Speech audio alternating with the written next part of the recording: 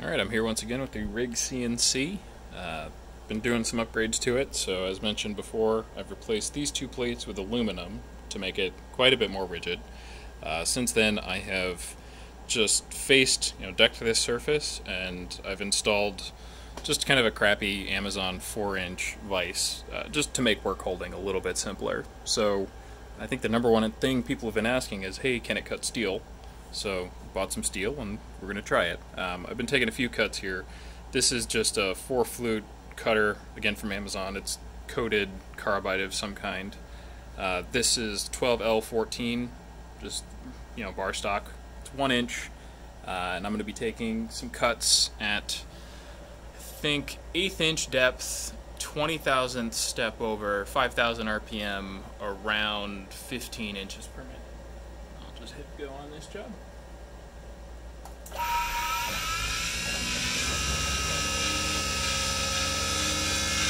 And I cut air for a bit just because, I'm testing things. It's a little less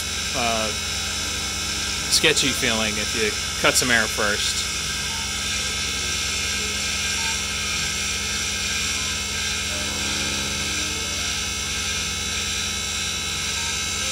The Z is just eyeballed, so like the X and Y are eyeballed, so it's going to cut on one side a little bit first.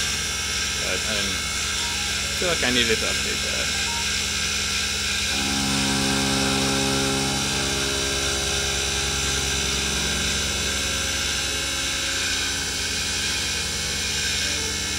First pin cut.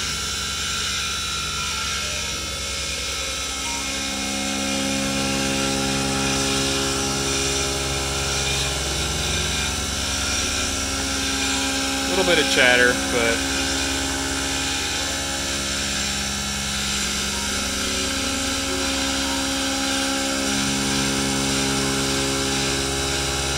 try to catch.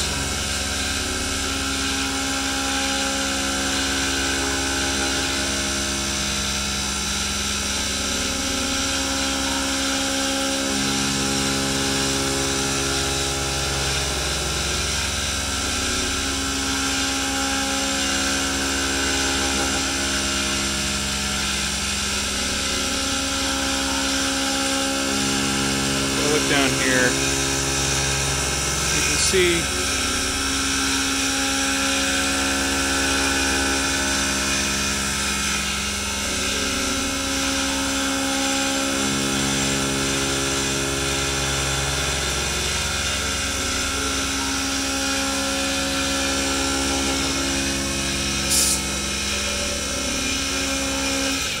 stop the job.